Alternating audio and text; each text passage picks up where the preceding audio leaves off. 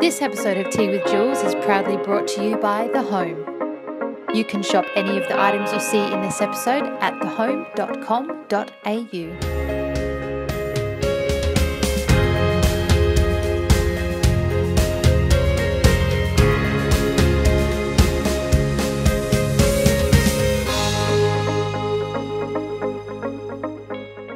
In this episode of Tea with Jules, I am chatting with a woman in charge, Naomi Simson. She's an entrepreneur, she's an author, a speaker, a LinkedIn influencer, a TV personality, and a mother. Best known as the founder of the online experience redballoon.com.au, Naomi has worlds of experience in the business arena. Having written over 1,000 blog posts on her blog, naomisimson.com, and with a reach that extends to 2 million people on LinkedIn, Naomi is a true online digital influencer. Today, I want to find out from Naomi what it's like being a woman in charge. She's managed to forge a path and find huge success in so many different arenas.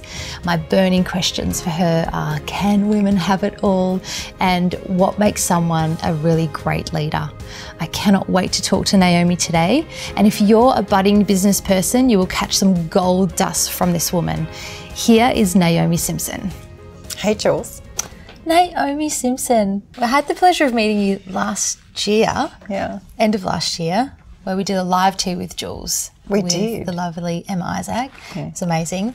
But I must say, when I knew I was going to talk to you, I felt very nervous and intimidated because you're so awesome. And then when I met you, I was like, oh, she's nice. Great. Yeah, we had the best time ever. It is funny when people meet me, they go, you're not so scary. No, you're actually not. Yeah. You're lovely. Oh, so welcome. You. Are you a tea drinker? I only herbal teas. Yeah. So I'm a peppermint tea girl. Absolutely love it. And there's a tea with peppermint and lavender, which is really quite special. Well, on that note, we've got peppermint tea. Now, fantastic. Naomi, you are probably best known for being the founder, starter, creator of Red Balloon, which is an online destination experience where you can go on and buy gifts for people, where they can jump out of a plane or they can do a chocolate walking tour. Walking tour. That sounds amazing. Yeah. That's what I guess what you're best known for amongst so many other things. You always wear red every single day. Yeah. Red lips and a splash of red somewhere. Today there's a lot of red, so that's awesome. So why red? So it is funny because I was literally out and about doing a speaking engagement, and I'm talking about more than 10 years ago, and it's chatting, and I just happened to be wearing red. And someone said, you look really good in red. And I go, oh, okay. And then it just made it easy. When I started my own business from home, I didn't pay myself for years and years and years. So I was always kind of wearing the same capri pants and same top. In fact, my good colleague who's been with me for 14 years, Gemma, at some point took me aside and said, Naomi, if you're the CEO, could you please dress like one? You know, we're sick of seeing the active wear in the office and that sort of thing. So I had to wear something, and red made it really easy because it became like a uniform. Mm-hmm. Though on the weekends, that's the other funny thing is people wouldn't recognise me on the weekends. You know, when I'm wearing jeans and a jumper or whatever. Oh, so it's just work. It's just work. It's a uniform. As a speaker and in front of audiences, that first blink, people are trying to put you in a box, and our job is to make them feel relaxed and that they know what they're going to get. So if you're wearing a lot of bling or you're wearing something very frilly or something, it's actually a distraction for the audience. It gets in the way. So when people see the red, they go, right, we know now this is her, we can settle, we can listen. Mm-hmm. And those first few seconds in a speaking engagement are really, really important to bring the audience into your story. Probably because I work in fashion, I get very distracted by outfits, and I'm always restyling somebody or thinking, oh, maybe I could put that necklace or maybe not those shoes or whatever. Yeah, you're right. It takes me a good 5 minutes to actually listen to what they're saying once they get over what they're wearing. Absolutely, because it'll be distracting. Yeah. Whereas when you see me, you go, oh, I know who she is. Mm-hmm. It's the uniform, and you can just settle with me. I am scared that a stylist at some point is going to say, everything's great, but that red's really got to go. It's just not you. You stick to your guns. You do look great in red. You really do. It is funny. I will often hear people say, if I'm in the bathroom or whatever afterwards, and people go, oh, that red lady or the red shark. So it actually has its own name about it as well. That's awesome. It doesn't really matter to me. It's just, my message is more important than whether they remember my name. Speaking of your message, can you just take me back a little bit into before you started Red Balloon, why you started it and how that kind of all played out. When I graduated from university, I had a corporate career and I went off to work for big brands. I worked for a company called IBM, I worked for an airline. I also worked for Apple, which was great. But when I had kids, they were so cute. I thought I really wanted to spend more time with them. And those days, it's a very long time ago, but those days having flexibility at work was almost impossible. And especially because I had a senior role, and that meant that at any point they could have me in Cupertino or wherever. So, and without family around, I said, you know what, I'm going to start one of those .com things. And even though I didn't know anything about it, because I thought I could play with my kids in the day and I could work at night. Yeah. Till the kids ganged up on me and said, Mum, why do we have to go to bed at 5:30? Mum's got work to do. Go to bed. So I've tried that. Yeah. It doesn't work. Yeah, yeah. So I started my business to get a lifestyle, but I failed at that. Haven't got a lifestyle. But what an adventure. My children have been involved the whole way through.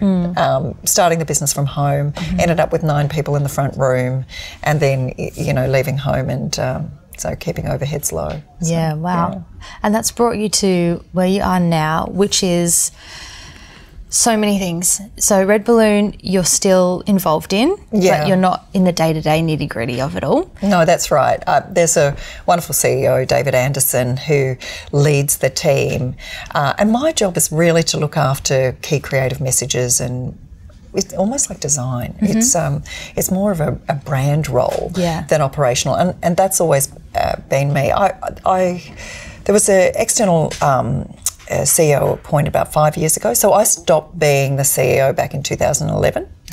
And that gave me the freedom to go and do some other things, which was wonderful. But I love the business and I believe in it. And what are those other things? Well, I do have a few other businesses. And of course, I'm being on Shark Tank. What a cool show. It's such a privilege, because literally we have the opportunity of seeing people share their ideas, their dreams and their aspirations.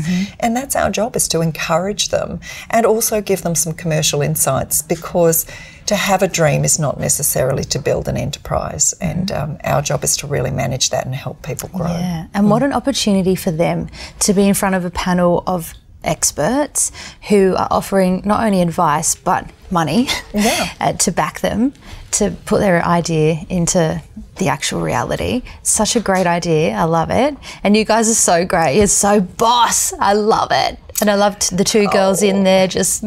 Well, what's great about having both Janine and I is that we see the world differently. So if there was only one female, they'll think we were representing all women, when actually, you know, women are 50% of the population, and we view the world differently and we have different opinions, and she sees an opportunity that I'm going, what on earth is she seeing in that? And vice versa, the same way as we would with any of the blokes. So I think it's great to have 2 women on the panel, because then we don't get kind of just, oh, she's speaking on behalf of all women. And there has been quite some criticism out of the US program that they never had 2 women on set until season 5. Oh wow! So just one woman. Only Barbara, and Laurie was always a guest, and they didn't have them appearing together. And then there was a whole thing about women only invest in girly type businesses, whereas we really haven't experienced that here. And I think that that's a very good thing. So we make sure that we get balanced voice and we give as good as we get. I'll tell you. Yes. Yeah. I don't let Steve get away with much. You just have to stand up for yourself. Well, it is actually funny in the first season, because people come on set and they're there for, you know, literally an hour or 2 hours, and we're asking them a lot of questions. And then they kind of edit it, but it's never, the intention of the story has never changed. I've never seen them change the intention of the story. They just tighten it up, because we do ask a lot of questions at the same time, over and over. But that very first season, I always felt that I sat back and I was waiting for my turn like a good girl. And I was getting really angry. And I went to the producer and I said, Steve asked all the good questions. And he goes, mate, you just asked the same question. It doesn't matter, I'll cut it out. So, you know, we often sit back and wait for our turn. It happens almost everywhere. So when women enter the boardroom, it might be 3 board meetings before we say anything, because we like to understand everything. We don't want to make a deal of it. And there I was doing exactly the thing that I knew. And so then I literally, if he would butt in, I would say, actually, I was going to ask that question, and then I'd ask again. And then he'd get frustrated because he'd think, oh, she's... So all of a sudden this dynamic really really started between the two of us, and we have a great deal of respect for each other, but we view the world very differently, and I think that makes good TV. I was just about to say, it makes great TV. Yeah.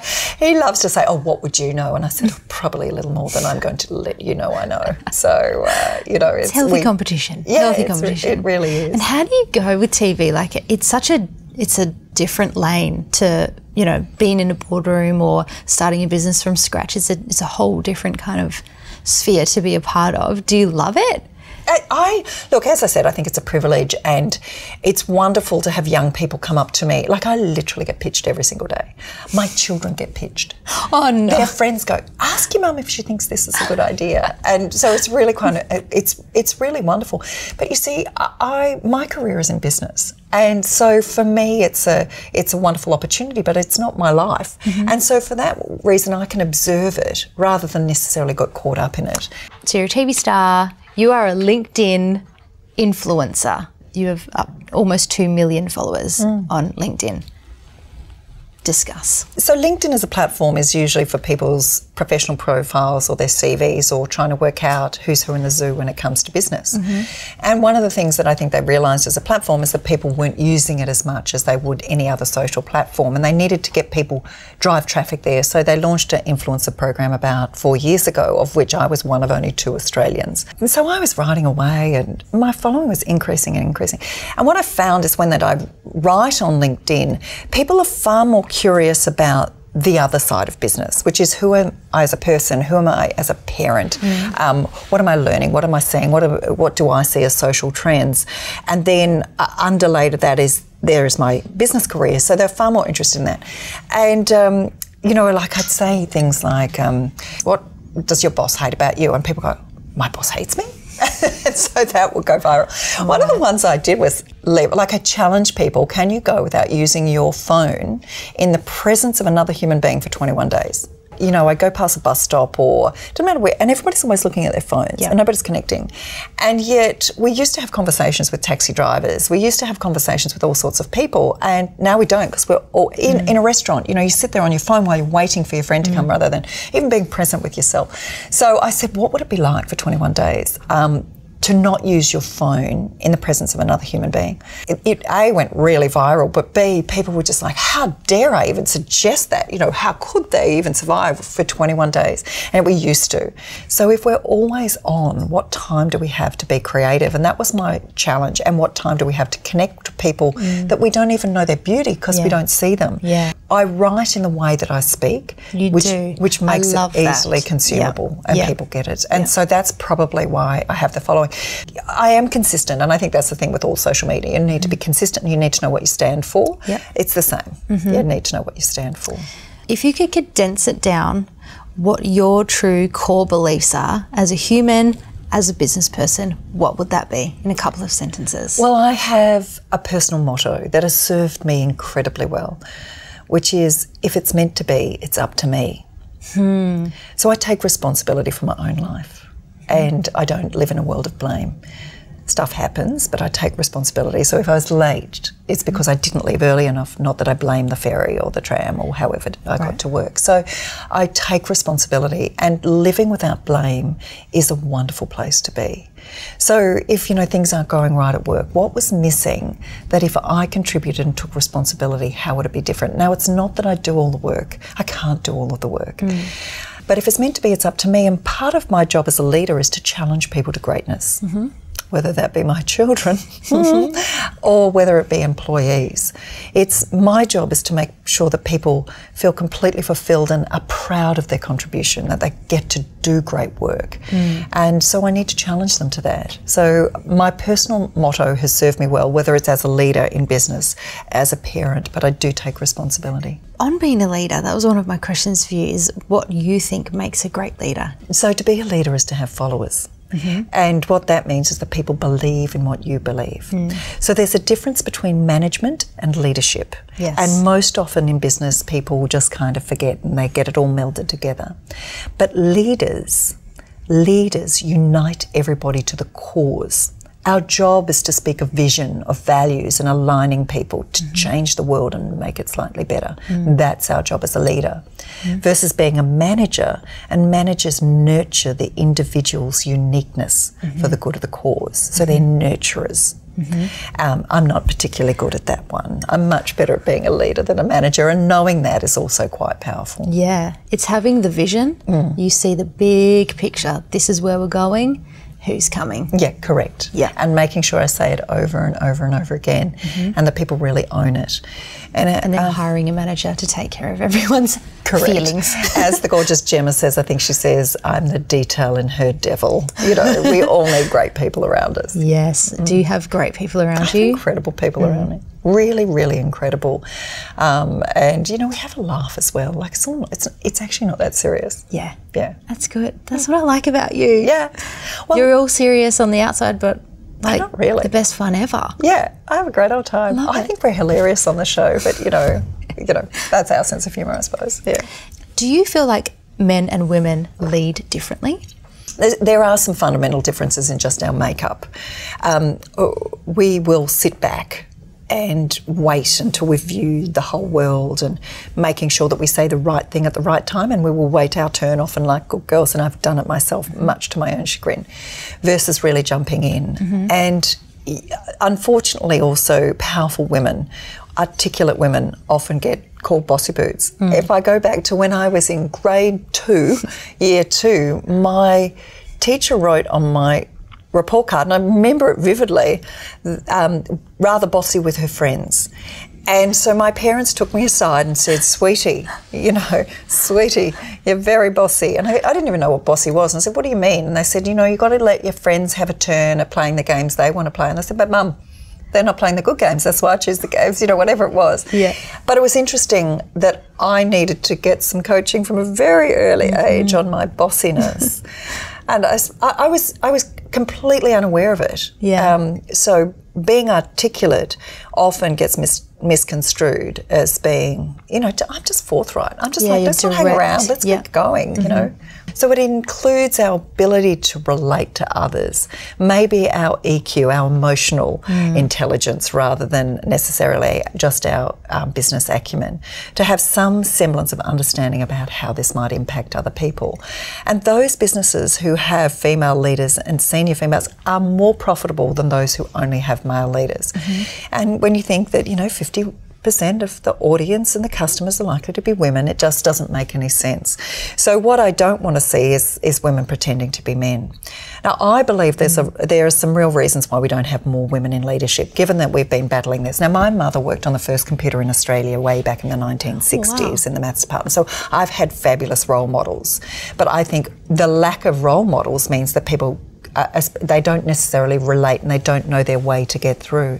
The other thing is, I've known many senior women of my peers in corporate who just actually get jack of it. They're just like, really, I'm not getting things done.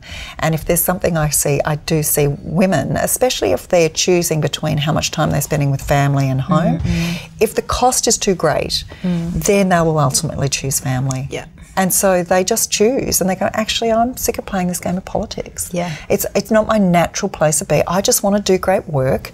I want to make a difference to other human beings. I want to go home feeling proud and accomplished, and then I move on. But so there is real reasons, and it is also to do with organisational structure. And so we've not really addressed all these things. What brings you the most joy in your life?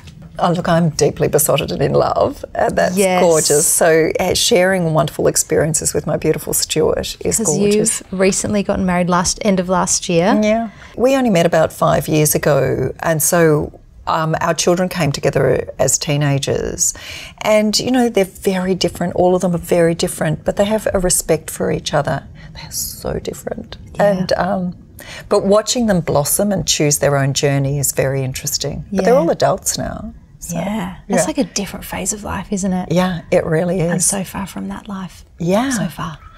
But, people often say, people have asked me, what do you want for your children? And they expect me to say happy. And I must admit, I saw this headline once that Naomi Simson doesn't want her children to be happy. That's not quite true.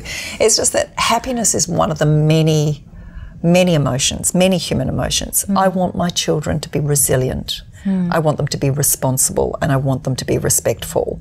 And my job as a parent is to make sure I set the parameters and the values, but they need to fail themselves. They need to fall over and learn to pick themselves up. The balance of that is, I think, the hardest thing in the whole world, being the mother, the career woman, trying to do it all. Can we actually do it all? Or is that a myth?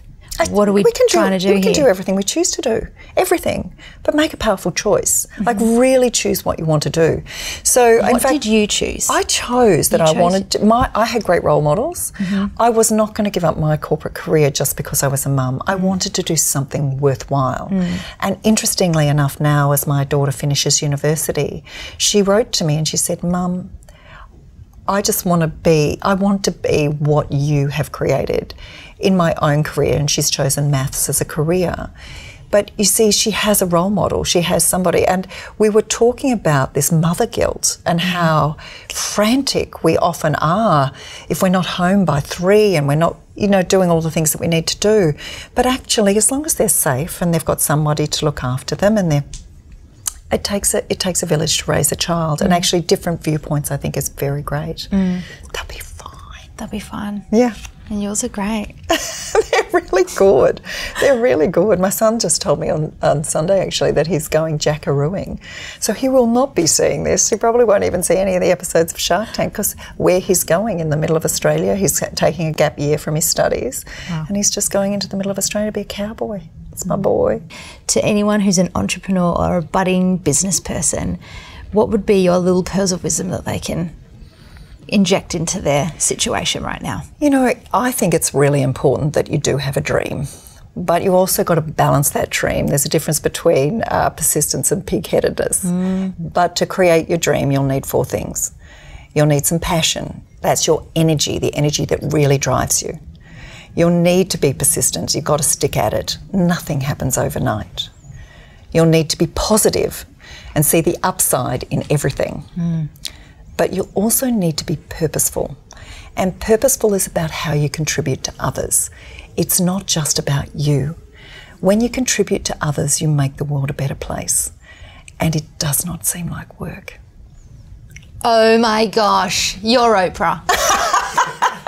We had fun and a lovely cup of tea. Thank you, Naomi. Yeah. I'm writing, someone write all of that down and put it in my diary. I'm reading it every day. I love it. Cheers. Thank you so much. I really appreciate your time. So my pleasure. And I appreciate your outfit. Oh, thank you. I was trying to relax and you've got all corporate on me. I know, I went corporate fashion chic. So fantastic. Thank you, Naomi. Cheers. Thanks.